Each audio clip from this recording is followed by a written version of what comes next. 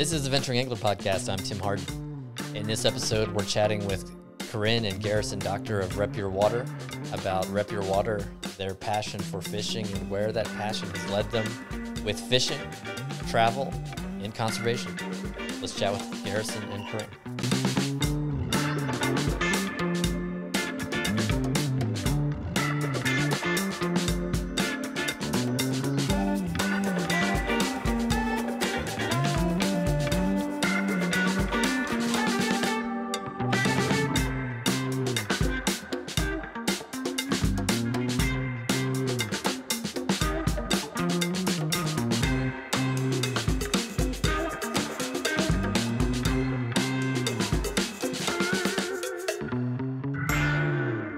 All right, we're here with Garrison and Corinne Doctor of RepYourWater. Welcome to the Venturing Angler Podcast.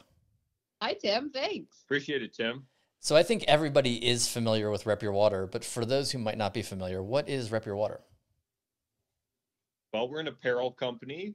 We make all types of fly fishing apparel and accessories, from logo wear to more functional, technical pieces like hybrid shirts or sun hoodies.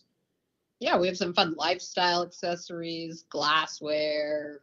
We have really cool new stuff coming out this year. We can get more into that later, but you know, all things fishing that you can wear on the water or put your beer in after. Absolutely. And we'll maybe touch on this more later too, but we do give back to conservation, and that's a big piece of our brand as well, is having some conservation groups that we give back to locally and regionally. That's been a piece of the brand pretty much since its inception. And when did you all start? When was the inception? It was 2011, but that was kind of like a baby year, you know. Garrison can talk about the artist side of things, but that was sort of the year of birth. And then in 2012, we really ramped things up to at least, I think, 6 hats for sale.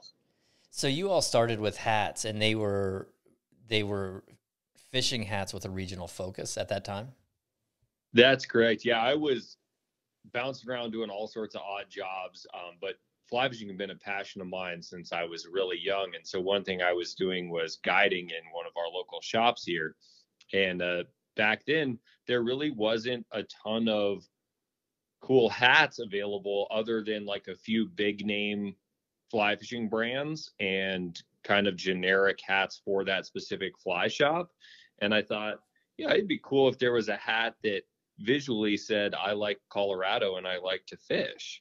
And this was before the Colorado flag really was the thing that it is today. Yeah, that was like 11 years ago now, and everybody puts state pride stuff on anything now with any activity, but we have one friend who says we invented that concept. I don't think we did, but we certainly contributed to the popularity of it. That's right. Yeah. So we went, made a couple of hats, and it was really just a fun little side project for us. We'd make a few hats and go on a little road trip and stop in at fly shops and see if we could find a manager that would buy a couple of them. And that was kind of it at that point. Usually it was like a weekend road trip. So like Friday night, we'd be in one town, we'd talk to that manager, they'd buy 48 hats. And by the time we were driving back on Sunday, they would have called us and said, hey, we sold all the hats. We need some more. So that was pretty entertaining. That's cool. Yeah, I think I saw your products for the first time shortly after that. And I remember I was with somebody who I won't name, but he tends to not praise a lot of people. And so it got my attention when he said, this is one of the best things I've ever seen. And it's true. I didn't even think about the fact that my hat choice, if I wanted to wear something fly fishing related, was basically to wear the logo of a company or a fly shop or something. And here, using the Colorado example, I've spent a lot of years fishing in Colorado. I love Colorado. I've a soft spot for the place, and so I could wear a hat that has a silhouette of a trout with a Colorado flag. It almost becomes about me and a place I love to fish as much, more than a company I like to, whose rod or reel I like to fish, and that was cool and refreshing and new at the time. And that was really the idea behind it. I mean, obviously we our name is more of a recognizable brand now because we've been at it for 11 years, but we don't put our brand name on the front of, I would say 98% of our hats, you know, and that really was what you could get. You could be like, well, I love this rod. I love this reel. I love these sunglasses. I love these waders. And that brand is on the front of your hat. Here's a billboard hat. Right. Yeah. And we've really made it to be more about kind of that fishery because we donate to conservation in that area or that person's passion, whether, you know, now we have far beyond just state themed hats. We've got, if you love streamer fishing, if you love brook trout, if you know, basically name it, and we've got it now, including walleye. So that's it. Walter's in the spring line. Yeah, but it's also given us a really nice platform to be a little bit more design driven because of that. In other words, we're not like trying to have everything on the front of a hat be a logo wear piece with the logo, right? We want whatever's on the front of the hat to really speak to that person's passion, to your point, right? To represent kind of what they love to do. It says Rep Your Water on the side, but we're not worried about kind of that uniformity, which is what most low brand logo wear, you know, ascribes to, or at least historically.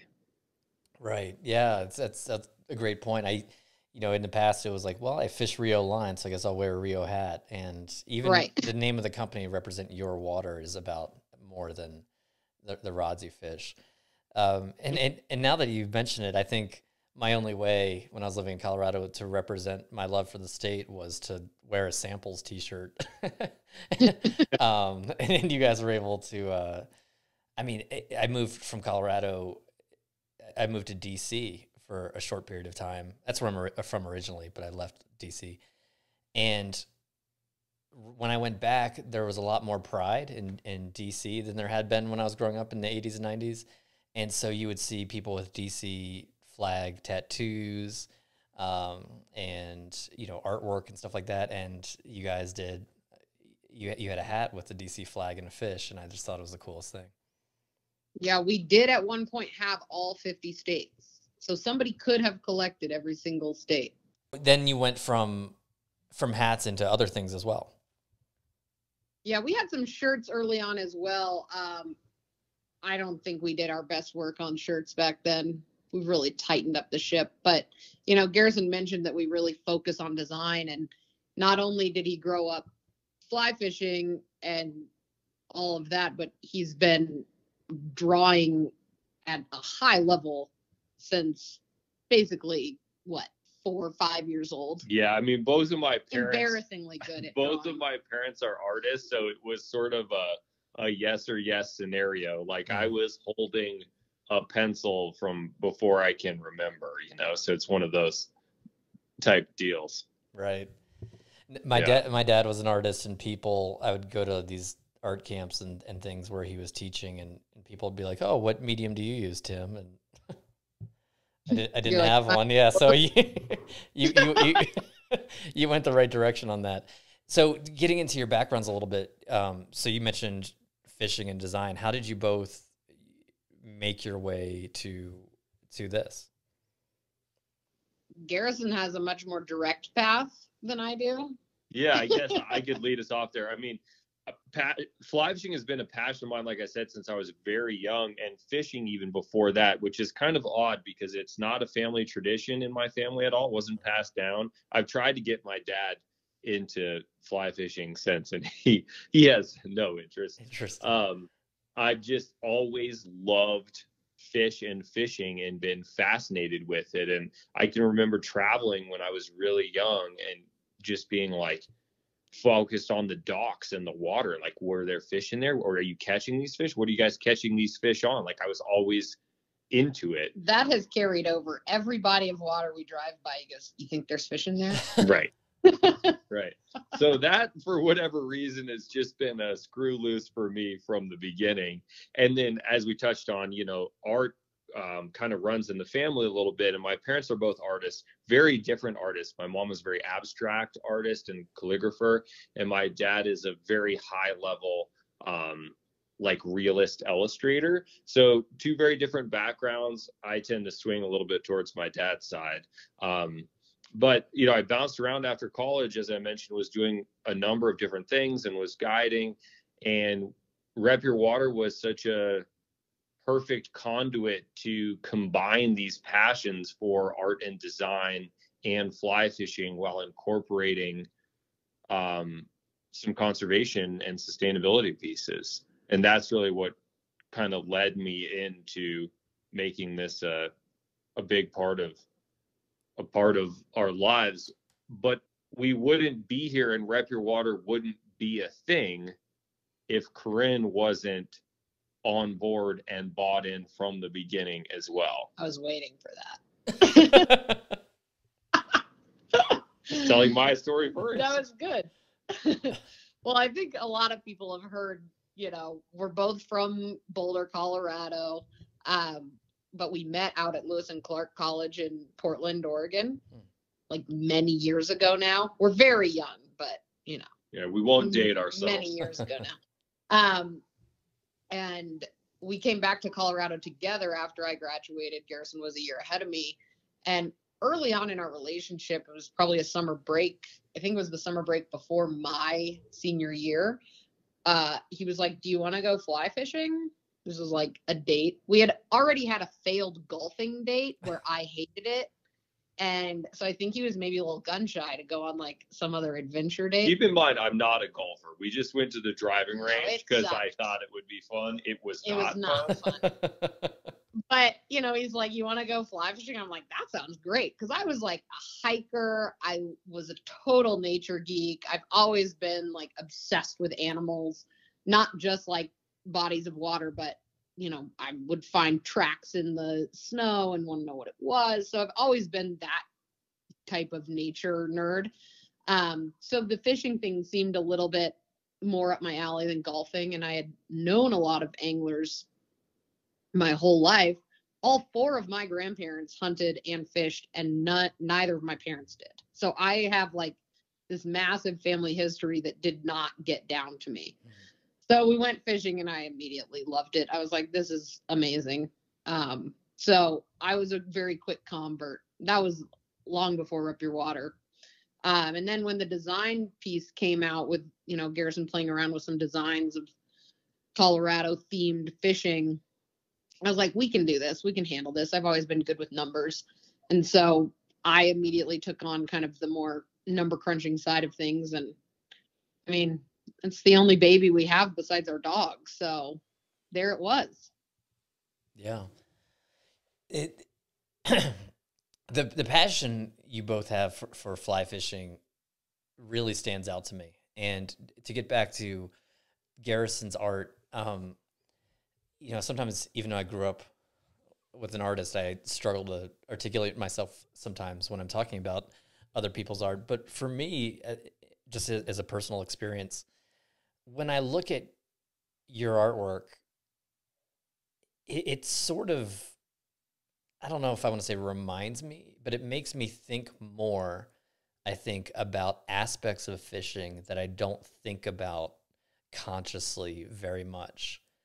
And so, you know, like a brook trout piece, or, you know, I'm paying more attention to the colors than I would if I caught the fish and released it. And there's that deep appreciation when I have that experience, but it seems like you've captured almost every element of something special about fish, and then you're able to connect it to places. It shows a deep passion and incredible detail.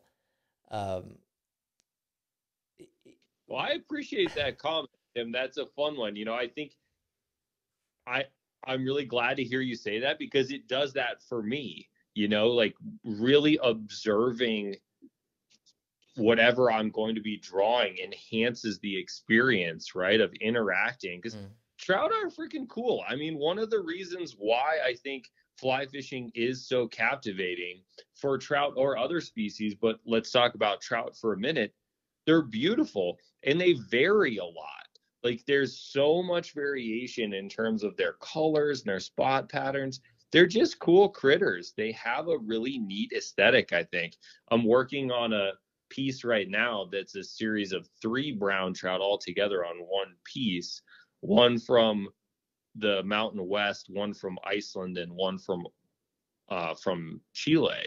And it's just sort of an exercise in the differences of pattern and color of the same species in, taking on their plumage, if you will, from different locations, So anyway, that piece is a great part for me and enhances my experience. Well, and hearing you articulate that, Tim, is interesting, because I don't think I could have said it that way, but I 100% know what you mean, because, Garrison, while he's the artist, it's not happening in a bubble. A lot of the pieces were like bouncing ideas back and forth, and obviously we're fishing with each other 98% of the time, and so those experiences are very shared experiences. And so we play around a lot with the idea of like, this could be a really cool piece, and then if there's a piece, this could look really great on fill in the blank. Would it look great on a hat? Would it be cool in black and white on a shirt?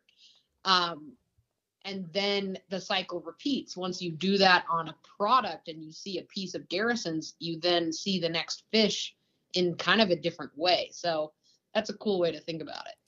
Yeah, it's interesting to hear you say that. And Garrison, as you were describing that, the brown trout piece, I was looking at the Western Trio Native Cutthroat Trout fine art print on the website, and you see these 3 fish and the differences between them, and it makes me want to pay a little bit more attention next time I'm fishing.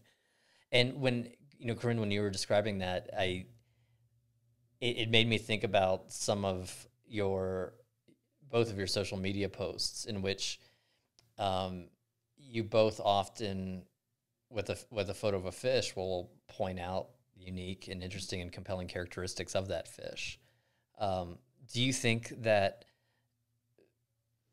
having what you have with Rep Your Water, it's changed the way that you fish and see fish themselves?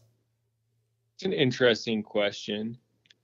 I think that what Rep Your Water has done, well, it's done many things. But the first thing that comes to mind for me is that it's allowed us to meet a lot of really amazing people. And those connections have facilitated incredible friendships and trips around the world. So this little brand that we started has given us, a conduit into meeting some of these people that have really changed our lives, and friendships that we'll carry with us, and places that are really special to us. And even on a smaller scale, like on the social media front, somebody will tag us in a photo and they're wearing a hat that we made, we shipped out. We have one warehouse. We have every hat come in and out of our warehouse. So at some point we interacted with that hat, we ship it out, and somebody is fishing, in Washington for steelhead, or in Florida for tarpon, or, on some of our rivers here in Colorado. And it like unites this cool community, people that we'll never meet, but it's really cool to think about that community piece beyond just like our own personal deep connection friendships that Garrison was describing. So it means so much more to us than just like, this is our job and this is our company and we care deeply about the brand, but what it means for friendships and community and all of that is so beyond just a hat, Yeah, and it almost as it. I'm sure it's for some people, it's almost as if having a hat or sticker or a shirt, it could be aspirational. Like if they have a right. A tarpon in Florida, or it might, I saw a guy on last Saturday morning coming out of the grocery store with a brand new Rep Your Water hat on with a cutthroat on it, and I said, "Nice hat," and he was so stoked. Like I saw him a minute later in the parking lot and he was still smiling, and maybe he was smiling about something else, but he wasn't smiling until I said something about his hat. It's the hats are meaningful, I think, to a lot of people, and it's cool that you're able to have that experience too.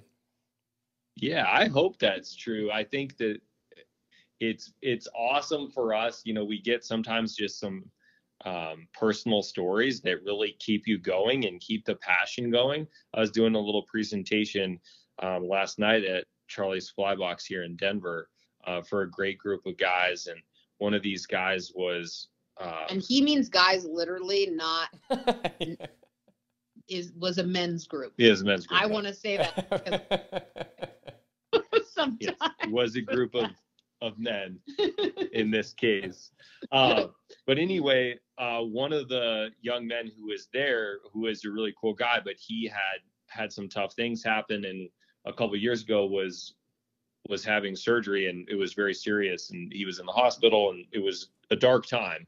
And his mom bought him a Rep Your Water hat, and he came up to me last night and was like, you know, it was a big thing for me, like a big piece to like have that in the hospital.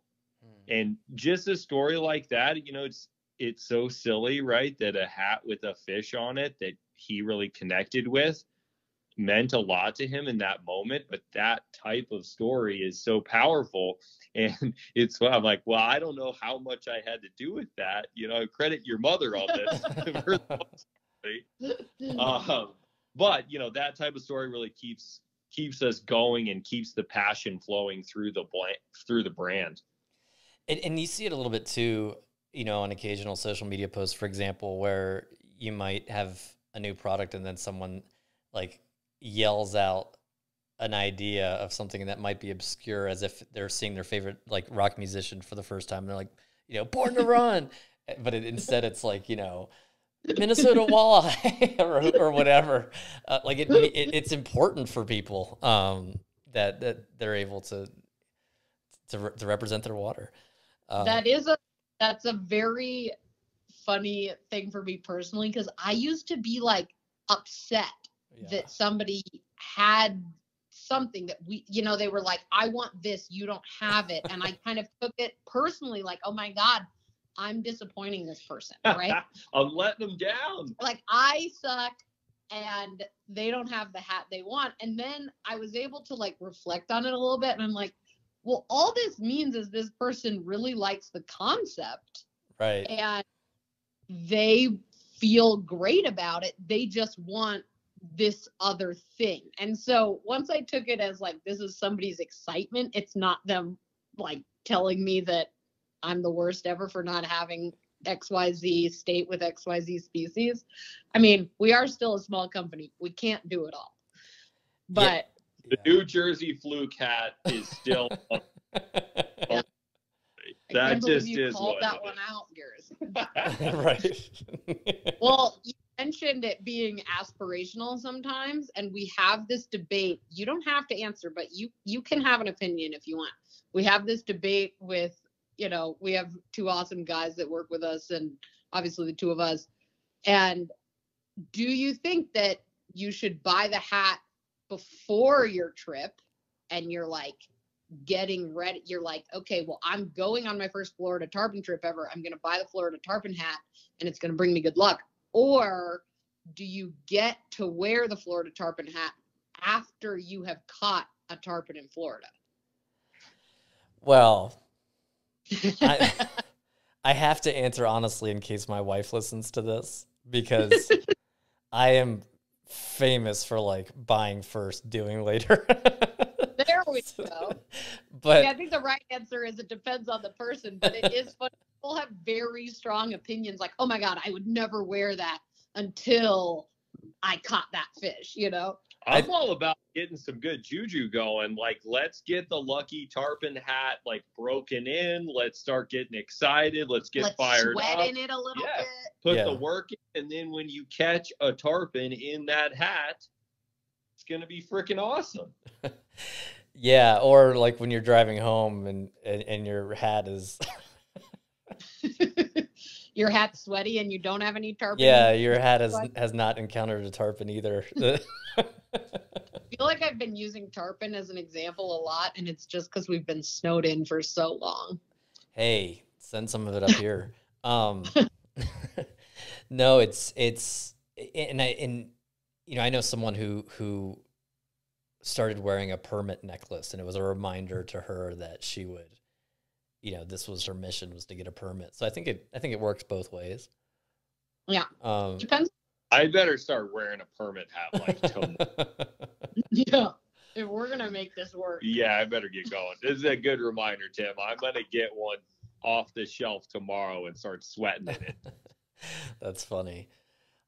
How much do you both think about fish? That's a funny question. I mean, I love to tie flies as well as fish. I'm a signature tire for Umpqua these days. Just a plug there. Go check out humble brag. That's right. Go check out a sweet meat caddis at a fly shop near you. But in all seriousness, fly tying for me has become like a really important part of my daily routine, and it's almost a meditative process for me because it doesn't require as much creative bandwidth as like sitting down to make a painting, right? But there is always some creativity and decisions involved, and something about that like busy work and repetition is really calming for me. So I'm tying flies most days in the evening after work, selling fish hats and thinking about fish or trying to go fishing, or making fish art. So I guess it's a heavy slate over here on the thinking about fish portion. I don't tie, but I live with a person who ties every night, and I am chief inspector of flies. So it's a regular occurrence over here, though I have had to tie a few flies recently, Tim. It's not my expertise, but for better or worse, they're relatively good flies and they're 100% fishable. But we play a lot of table tennis in the RepYourWater office. And on Fridays, we do a tournament. And, you know, without getting into the nitty gritty, people who lose have to tie for people who win. Oh, nice. And I have had to tie 2 weeks in a row. So that's a little disappointing. Well, the question I asked was a little bit of a peculiar one, but it was going to lead into another question. But before I get into that question, I have to go back for a second since we've been talking about tying, because you mentioned Charlie's Fly Box, the fly shop, which is Charlie Craven, the famous tyer. And correct. He is, I don't think I've ever shared this before on the podcast, but he is the reason I do not tie. I would like to tie. Sometimes I'm fishing and I'm like, I wish I tied this fly or made this change to the fly. But the story is, I was in my 20s, it was years ago. I signed up for like a 4 or 6 night, I can't remember, maybe 3 night tying thing, you know, a group with, it was a men's group, but it wasn't a men's group. It just happened to be. that was back when every single fly fishing group was men's group. Now exactly. It's yeah, exactly. And so I got together with, you know, like 4 other guys and Charlie, and we went like pattern by pattern. And so he'd say like, okay, we're going to tie a hare's ear. And then we'd all take the time to tie a hare's ear. And then we'd all look at each other's flies, and I'd look at my fly, and I'd look at Charlie's fly, and I'd look at the bin of very well tied flies that I had just tied. They weren't my flies, but, you know, Charlie's hare's ears. And I was like, yeah, I'm just going to buy those from now on. So he's such a good tyer that he did teach me how to tie flies, but no one ties as well as him. And, you know, as far as like, that guy's on another level, but, you know, he would probably be upset that he discouraged you, encouraged you. Can I tell my favorite art story? Yes. Yeah, okay, so Garrison's dad, as we mentioned, he's like a very realistic illustrator, right? Like he can draw a scientifically accurate bird, for example. And so when Garrison was really young, you know, he would say, you know, Dad, draw me an elephant. Dad, draw me a giraffe, whatever. And Garrison's like 4. And his dad would draw these beautiful drawings very quickly, like 5 minutes, here's a perfect elephant. And then his dad would say, okay, your turn now, you draw an elephant. Garrison would say, no. And then after talking to some of Garrison's teachers, and he was at an art focused school, of course. His dad would like tell the story and would be in the class and see what the other kids were drawing, and they were childish elephants and childish dogs. And so the next time Garrison was like, Dad, draw me a penguin. He drew a penguin like a 4-year-old would draw a penguin. Oh. And then he said, okay, Garrison, now you draw a penguin. And he goes, I can do that. And then drew a penguin. And now look at him. Nice. Yeah, I don't know if the same applies to Charlie, and he should have just tied like a super really shitty, really just hot mess of a fucking hare's ear and been like, Tim, you can tie this. You can do this. No, it was the opposite. He was basically like, look, no hands. And I'm like, cool, man, I'm out. I do think it's the cutest little like baby Garrison drawing story ever. That's funny. No, he wasn't cocky or anything like that, but it was like the equivalent of, I'm the person who's playing guitar 3 times a year. I don't play the guitar, but I'm just, and then I go sit down with Jimmy Page, and I'm like, cool, I'm never doing this again. And fly tying is so much about repetition. There's such subtlety in so many little things. It's somebody like Charlie who's been doing it at such a high level for so many years.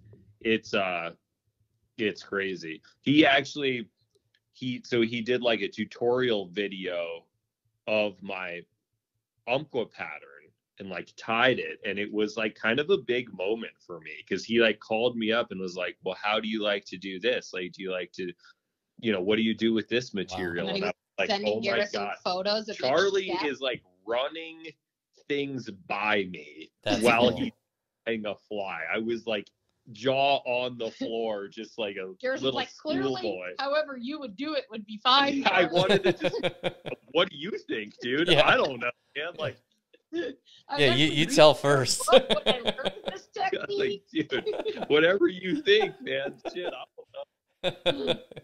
That's cool. No, he's amazing, and maybe I'll get back into tying.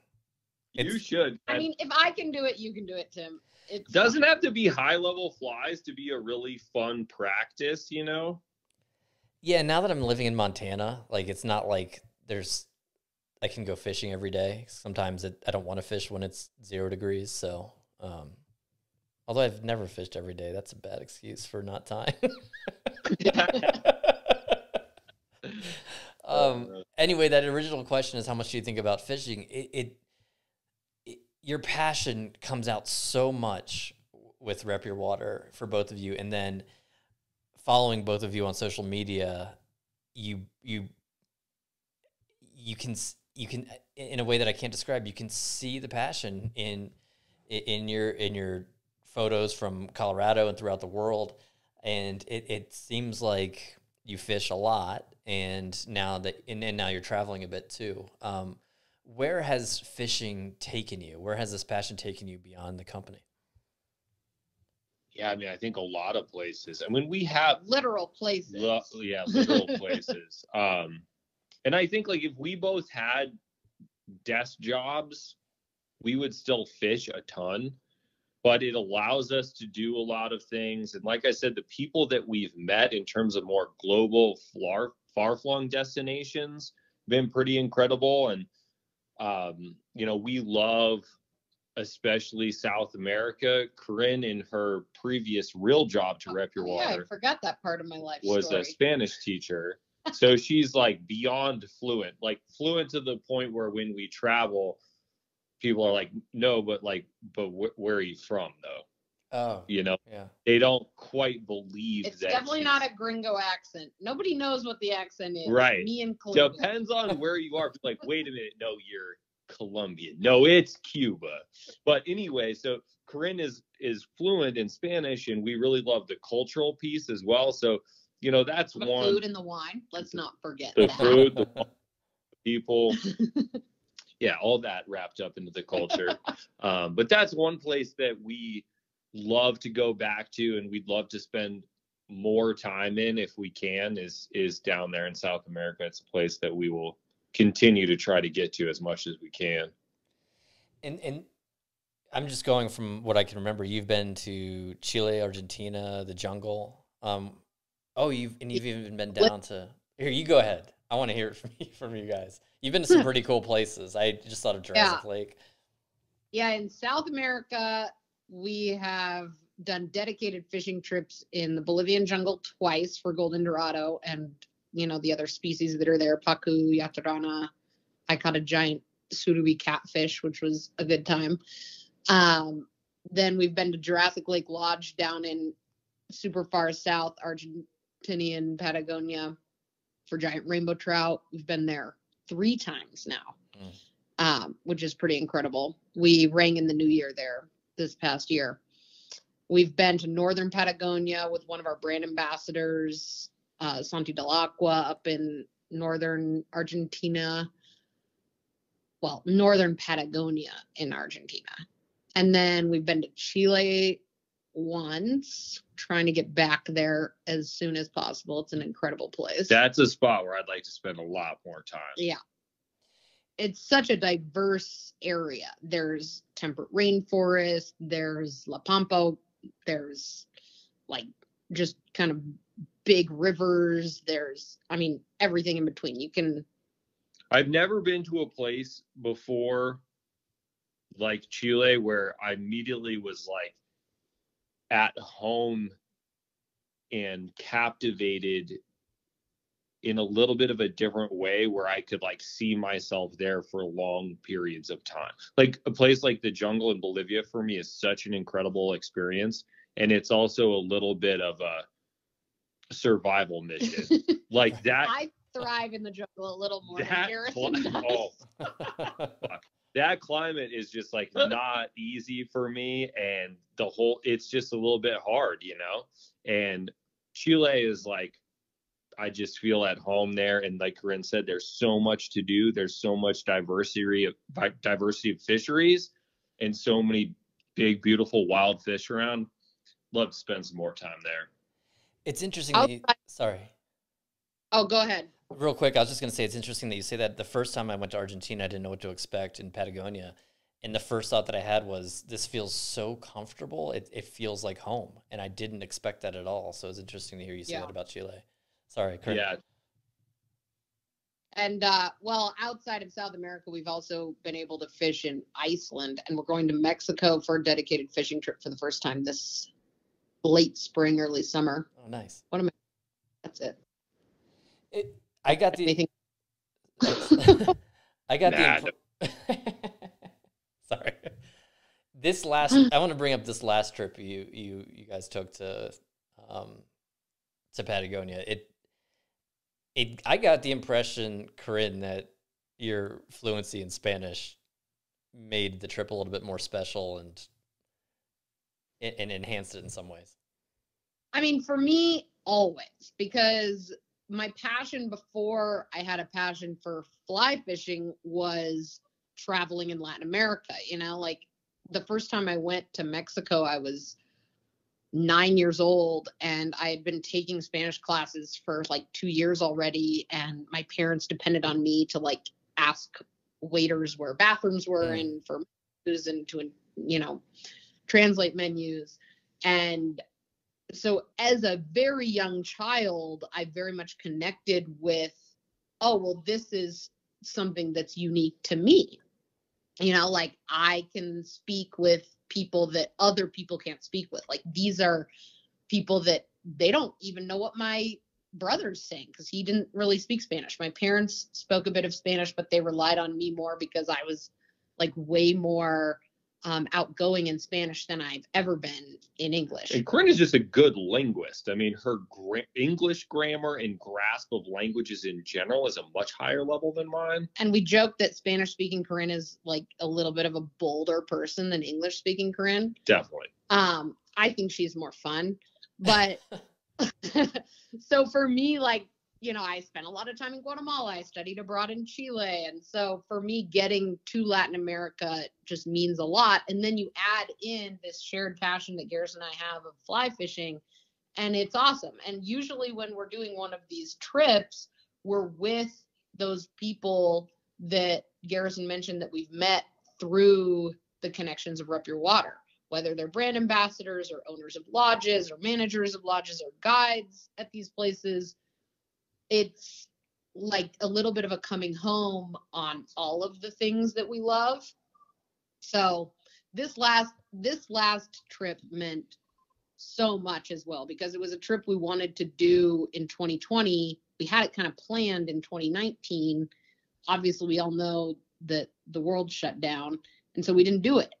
And so one of our dearest friends is the manager down at Jurassic Lake Lodge, and we hadn't seen him in 2 years, and we'd stayed in really close touch and hadn't seen him, hadn't hugged him, hadn't shared a glass of wine. And so to get down and like see him again, it was, I mean, it just meant so much. That's great. It's not just fishing, you know? Yeah.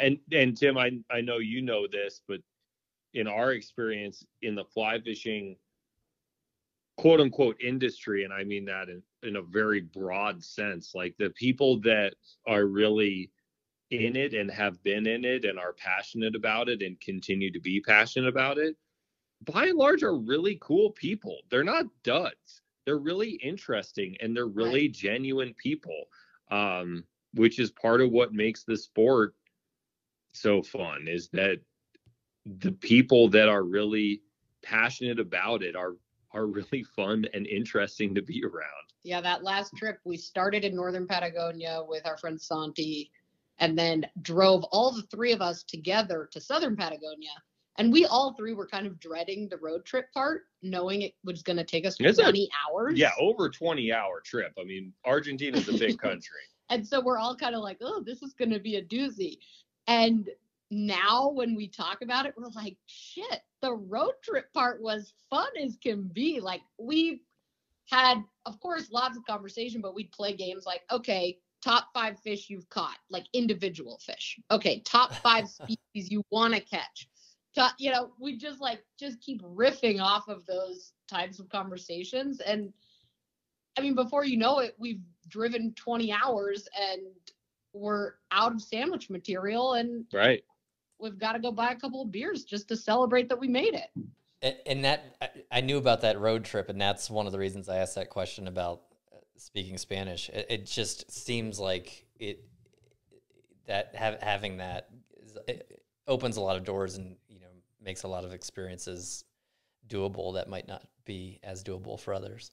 That's pretty cool. Yeah. Well, I mean, Santi, who drove us, he speaks perfect English, and and he speaks better Spanish than I do, obviously. So, but Tim, from my perspective as the gringo, because I'm always the gringo, right? I'm always like the guy in the back. It's like, yeah, muy bien. Please, like, he doesn't give himself enough credit on Spanish. But it does completely. I think it's less about you're able to do things that you couldn't do, and it's more about there's a shift in how people interact and just sort of cultural, I don't know, openness, attitude. As soon as they're like, oh, wait a minute, Corinne is actually fluent, you're sort of part of the team. That all of a sudden. Yeah. Right. There's a shift there in terms of how things go. Even one example on that trip, it was right when Omicron started blowing up in Argentina, and the province, equivalent of a state of Santa Cruz, where it was our last state we had to get to, they had basically a border crossing, and you had to prove that you were vaccinated to enter the state of Santa Cruz. So, we get stopped at this border crossing, and Santi has, of course, all of his things ready. Argentina has been very used to these stops and all of that. So he has everything ready. I have everything ready from the back. Ding Dong over here, who's been fishing for a week, it's buried a duffel bag in the back of this pickup truck under a tarp. Who knows where this Vax card is? Yeah, at this so point. In Spanish, of course, Santi's like, oh yeah, here's my stuff, and then I hand mine over, and he's like, what about this guy?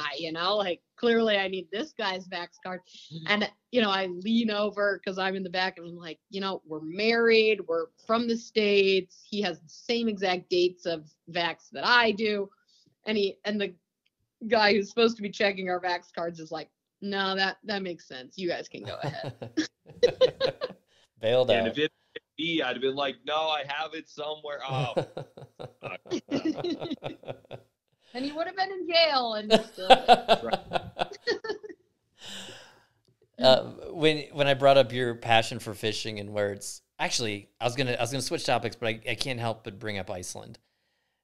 Oh, you guys both seemed really fascinated by those brown trout. Some of us caught them, and some of us because we didn't. Sorry. Sensitive topic, Tim. I should have just moved on. Well. Okay, hold on. Let's give Corinne a little credit here. Like, Corinne caught some spectacular brown trout in Iceland. Just had a little bit of a tough go on the front end of the trip. The big lake. Carry on. You may ask your question.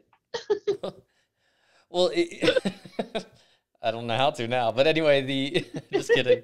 When what it seemed to me, like you mentioned Chile, and I'm sure you had this experience at Jurassic, but when you go to a place like Iceland, what happens to you or with you when you catch one of these Icelandic browns? And because it's more than just catching a fish, it seems like it connects you to something bigger.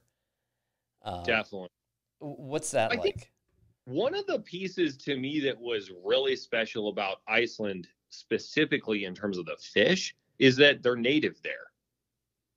And they've been there for thousands of years. And there's really interesting and compelling stories about the strains of browns in Lake Thingvallavatn. Which is also probably why I took it so personally, that I did not catch a brown trout in Lake Thingvallavatn. But, for me, it was almost felt like sort of a pilgrimage in a way to see these fish where they evolved, because I'm so passionate about chasing them, across the West and in South America. And I've been lucky enough to be, fish for them in New Zealand and South America and the US. All introduced. And yeah, they're non-native.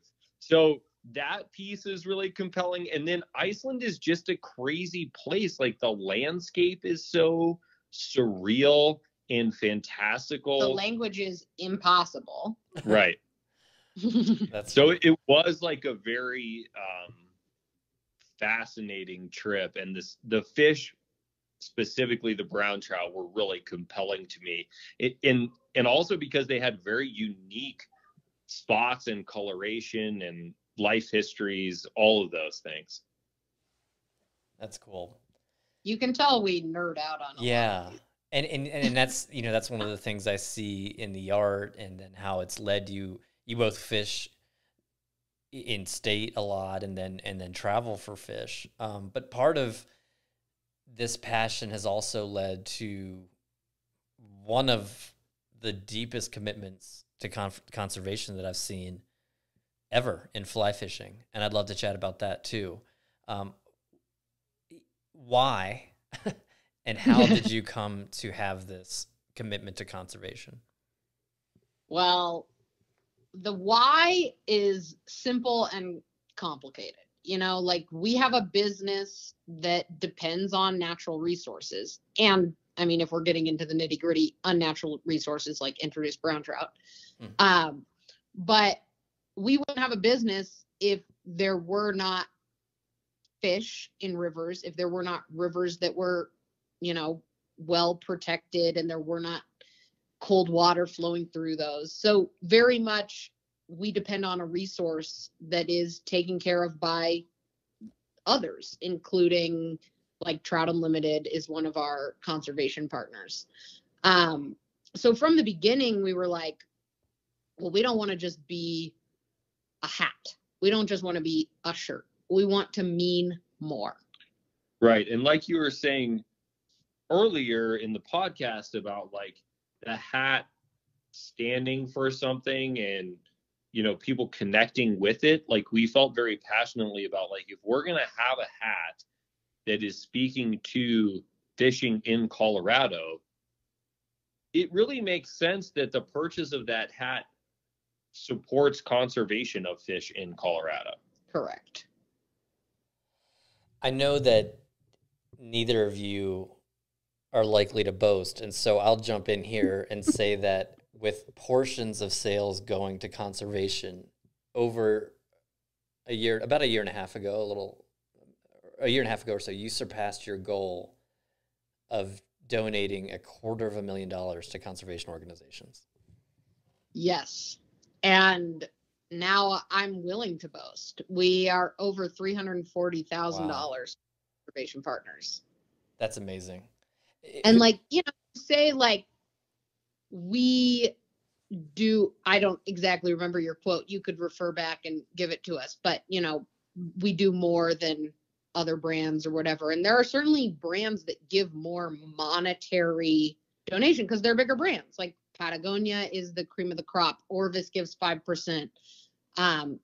Even Sims is supporting a lot in their own local watershed that in one fell swoop, they're doing about half of what we've done in our lifetime. But these are huge companies. And so for us, it means more. Like, could Garrison and Corinne put that money in their own pockets?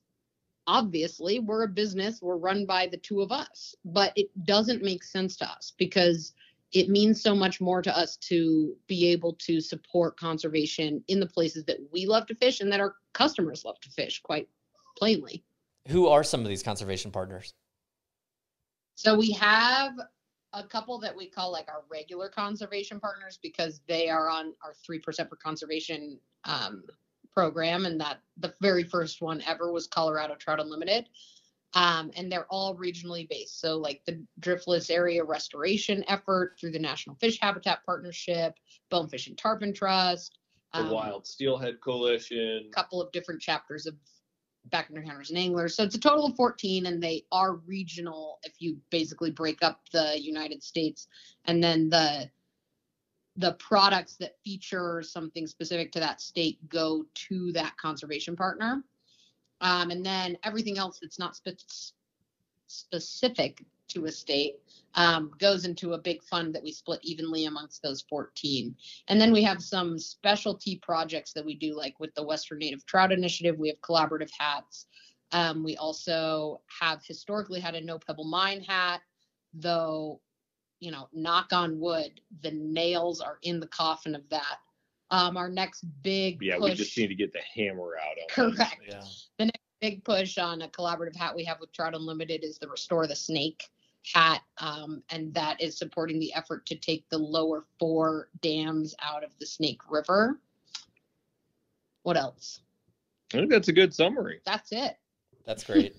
And you guys stand out for conservation, but you also stand out for being one of the first companies I've seen who's in fly fishing who's made an effort to be a more sustainably operating business.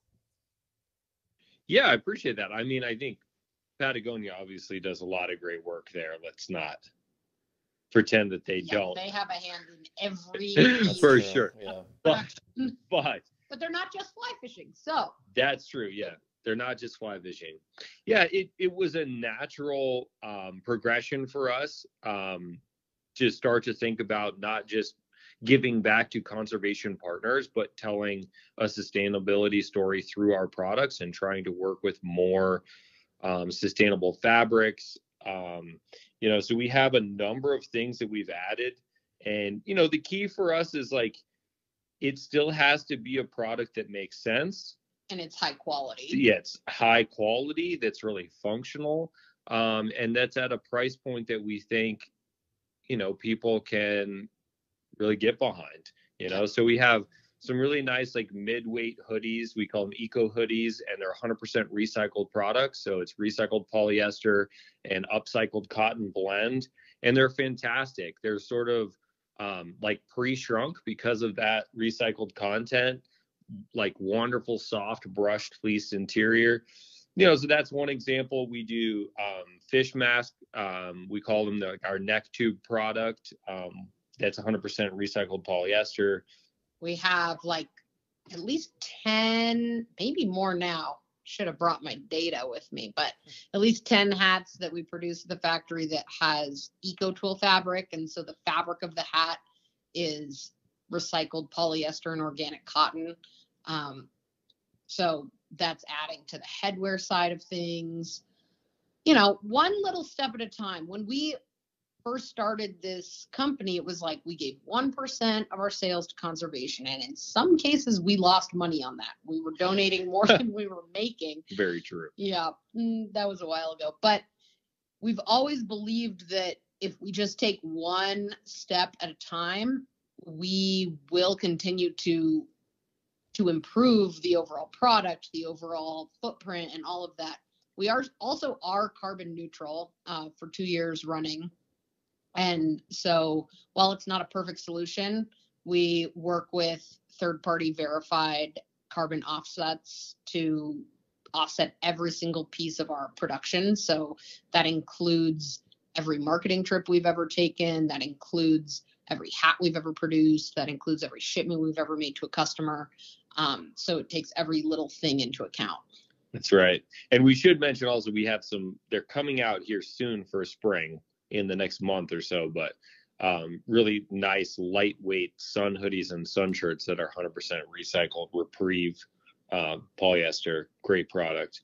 You know, for us, it's a balance of really trying to continue to strive for sustainability. And we're just a small company still, you know, so there's only so much we can do to drive custom fabric production because of our volumes. That's right. And it is what it is, but we're going to continue to push there, and we're proud of what we've been able to do in the past few years. It's amazing. It's great. And it's great what you all do as far as giving back to conservation too. Thank you. I live near Bozeman. I almost can't go into town without seeing something Rep Your Water somewhere. You all have more than 250,000 Instagram followers, but about that. For those who are not familiar with Rep Your Water, where can folks go to learn more? So the website is repyourwater.com. Very simple. And then we're on all the social media, just at Rep Your Water, REP Your Water. Excellent. Well, this was great. I enjoyed learning more, and this was a fun conversation. Thanks for coming on. Thanks, Tim. Yeah, thanks so much. We really appreciate it. And get out there and do a little bit more fishing up in Montana. Sounds like maybe you need to get after it, and also maybe you need to get that fly tying vise out too. You know, it might be time. It might be time. Maybe I'll go into Charlie's fly box and be like, "Hey, Charlie, check out these hare's ears," and he's gonna be like, "Oh my God, that was 15 years ago. You're a maniac." But we'll see what happens. Maybe don't, because what happens, like me, is you walk into Charlie's fly box and you end up dropping a lot of money on. That's a good idea. So that's right. Awesome. Well, thanks for coming on. This was fun. Thank you. Thanks, Tim.